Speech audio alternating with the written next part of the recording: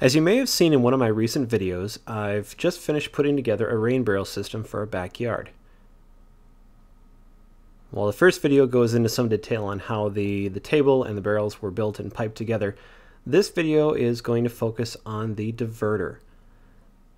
Now, there's a lot of commercial options available out there for rainwater diverters that will take water off of your downspout and divert it off into a rain barrel system. But buying one of these off the shelf isn't any fun, and I kind of enjoy a good engineering challenge.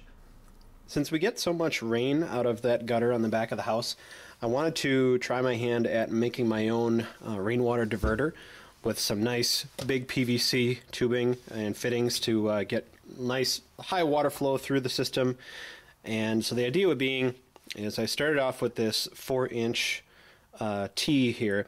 This piece right here is basically just a reducer that fits inside of the 4-inch fitting, and I think it was down to a smaller size, but I cut out this hole with a hole saw to make it large enough for this piece of PVC. I think this is 2-inch, and put the PVC down through here, tacked it in place with a screw just to keep it from moving, and then sealed up the gap with hot glue. And then right here at the base I've just got a tiny drainage hole.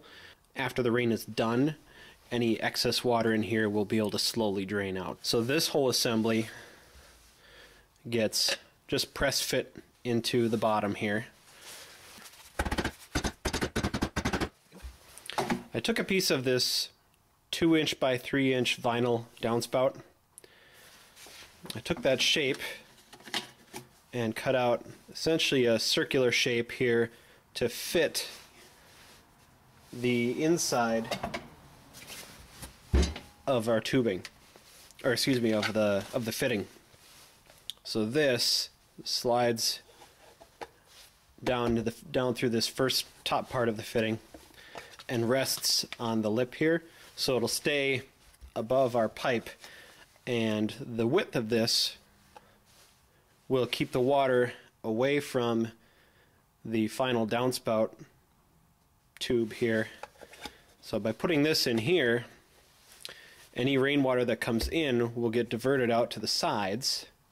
Will go down the sides, out to the outside, fill up the rain barrels, and then once the water level comes up high enough, it'll overflow back down through the gutters. So that's the theory. We're gonna hook this all up and see how it works.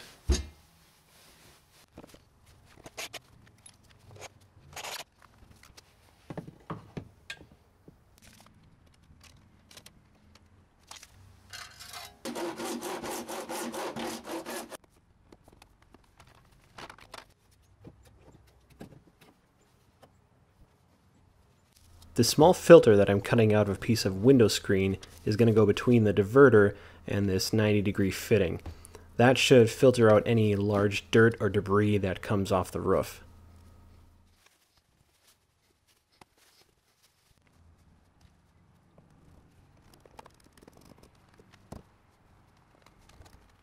Seems to be working. But I'm still getting a lot of water coming out the bottom. I think I might need to raise this up a little bit to open up more flow out to the rain barrels. But so far so good. I don't think we're beaten yet.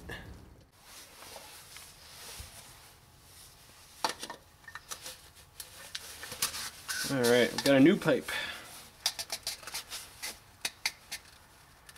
That should stick up high enough to hopefully work better, and down low enough that I can still attach the gutter to the bottom. Then we'll just put the screw back in, reseal it with hot glue, and put the whole thing back together. And let's give this a try one more time. And with just a slightly taller pipe, that works a lot better. We're just getting a little bit of water out the bottom, but this will work great.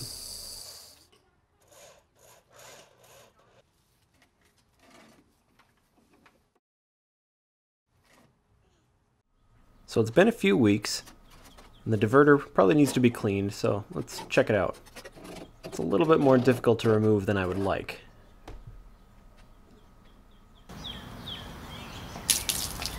Ooh. Wow. That's gross. Obviously our filter caught a lot of muck and dirt that was floating on the surface of the water.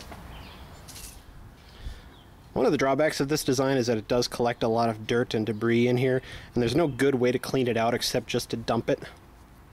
Or, you know, I probably have to rinse this out a few times this season, but we'll try it out for the season and see how well it works. I've got a few ideas for the next version of the custom diverter, but we'll save that for a future project.